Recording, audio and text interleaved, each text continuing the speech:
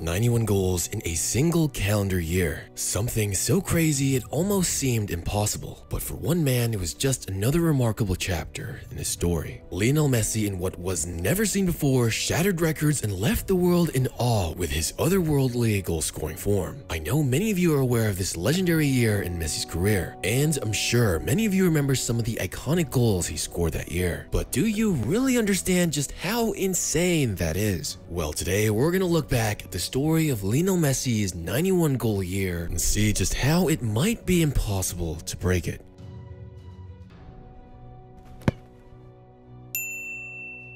For the very few who might not be aware, in the year 2012, Messi accomplished a seemingly impossible feat, scoring 91 goals in a single calendar year. First, let's look at a breakdown of the goals he scored that year. The majority of his goals would of course come from La Liga. Messi scored 59 goals in 38 La Liga matches, followed by 13 goals in 12 Champions League matches, 5 goals in 8 Copa del Rey matches, 2 goals in 2 Supercopa matches, 5 goals in World Cup qualifiers, and finally 7 goals in international friendlies. Add it all up and you'll get a total of 91 goals in 69 matches. And this is an insane 1.31 goals per game for an entire year. This was truly Messi's greatest form when it came to true goal scoring abilities, because when you add in his 22 assists over the year as well, Messi would average an insane goal or assist every 52.8 minutes on the pitch. Heck, even if you do it by goals alone, Messi was scoring roughly every 66 minutes. Like, that's pretty damn unbelievable if you ask me. And to go along with his 91 goals were a total of 9 hat-tricks and 7 free-kick goals throughout the year. The genius level of display here is truly mind-blowing. Messi really is, like today's sponsor,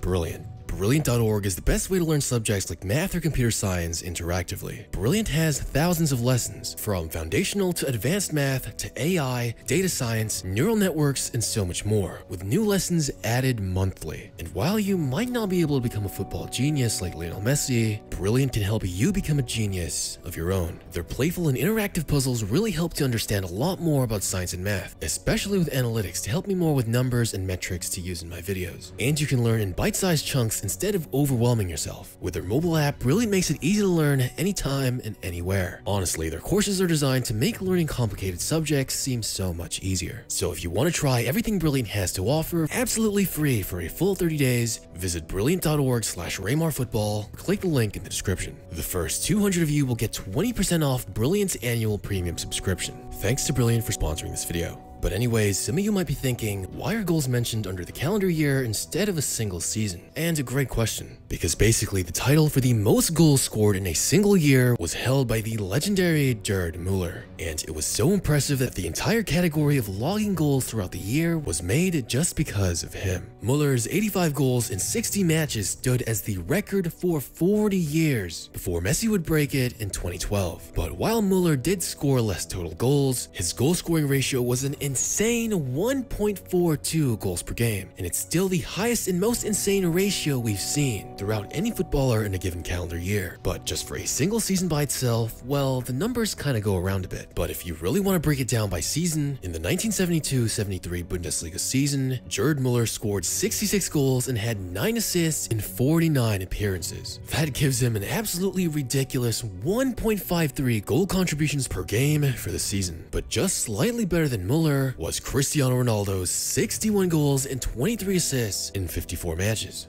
which was an insane 1.55 goal contributions per game in the 2014-15 season. But for Lionel Messi, it was the 2011-12 season that a majority of his goals from that year came from, because Messi would score 73 goals and have 30. That is a mind-blowing 1.6. Even if you just look at a single season instead of a full calendar year, Messi still went absolutely insane. These numbers are just ridiculous. Like, even averaging 1.5 goals a game for the whole season is incredibly difficult. These are truly some my FIFA player numbers in real life. And in the beginning of the 2022-23 season, at one point Erling Haaland was even averaging 2 goals per game. But fast forward to this last half of the season, and Haaland has 32 goals and 4 assists in 32 matches. Indeed amazing at 1.12 goals per game. But but it just goes to show you how difficult it can be to maintain such ridiculous numbers throughout the entire season. But now comes the fun part. Let's take a look at the biggest highlights of Messi's goals in 2012. In the early months of the year, Messi was already in insane form. He was scoring goals for fun and leaving defenders in his wake, making the impossible look easy. In January 8, Messi would score 2 goals in Barcelona's 4-1 win over Espanyol. Then just a day later, he would receive his 3rd consecutive Ballon d'Or for his amazing year in 2011. And towards the end of January, he scored 4 goals in Barca's 5-1 win over Valencia in the Copa del Rey semi-final. Then in February, Messi scored his 200th goal for Barcelona in just his 235th appearance, breaking the previous record held by legendary striker Ladislao Kubala. In March was when things really got crazy. Messi produced a moment of absolute magic in the Champions League round of 16 against Bayern Leverkusen. He would score from an impossible angle and left the stadium speechless. And as the season continued in April, Messi scored another hat-trick against Malaga in La Liga, including a goal that left fans and pundits in complete awe, dribbling past multiple defenders and weaving in and out of their tackles before calmly slotting the ball to the back of the net. It was a beauty and proved once again why Messi was the best player in the world. And at the end of the month, Messi would be named the UEFA Best Player in Europe, beating out Cristiano Ronaldo and Andres Iniesta for the award.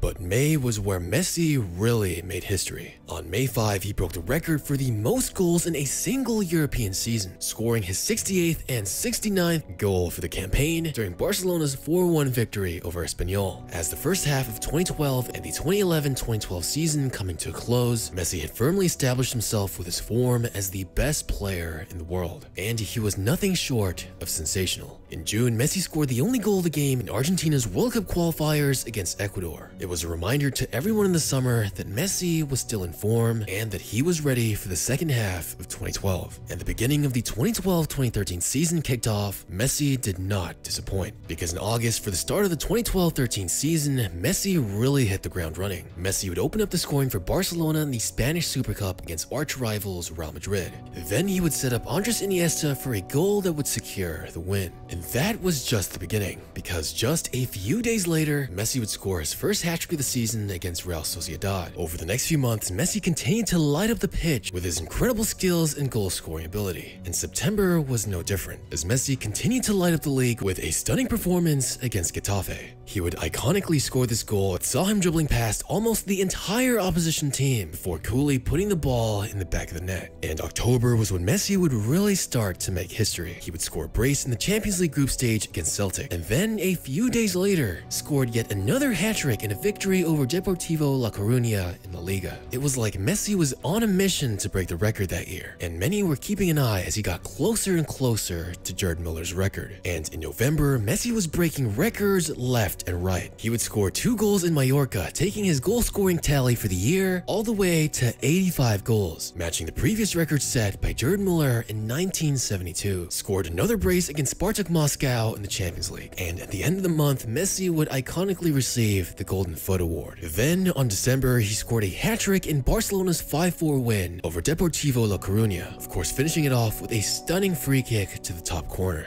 Messi's incredible performances and record-breaking achievements earned him a place on the UEFA Team of the Year and the FIFA Pro World 11, while also being named the La Liga Player of the Year, the Champions League Forward of the Season, and the World Soccer Player of the Year. And to top it all off, was awarded the 2012 Ballon d'Or, making it his 4th consecutive time winning the award. Just the absolute peak of Messi's pure goal scoring and dribbling. If not for Barcelona losing the edge on the La Liga title race when Real Madrid decided to go insane, and getting knocked out of the Champions League with Chelsea's iconic win, the 2011-2012 season for Messi would, in my opinion, be the undisputed greatest season of all time. Because you have to remember, those Barcelona guys for back-to-back years won it all. A treble and a minor treble back-to-back, with their insane squad of Iniesta, Xavi, David Villa, Pedro, and many more. But just imagine if Messi scored this many goals in their treble-winning year. That would just be more ridiculous than it already is. And of course, Messi's teammates played an invaluable role. An interesting thing that I found was that the player Messi connected with the most was not Xavi or Iniesta, but instead with Pedro and David Villa. These three on the attack were an absolute nightmare because of their skill, composure, touch, and shooting ability. The two combined have the most assists with Messi, with over a third of all Messi's goals, a total of 32 assists coming from them. I just thought that was pretty interesting. But what do you guys think? Is it the greatest season or year of all time, or have there been better ones? And let me know what you think in the comments if Messi's goal will ever be broken.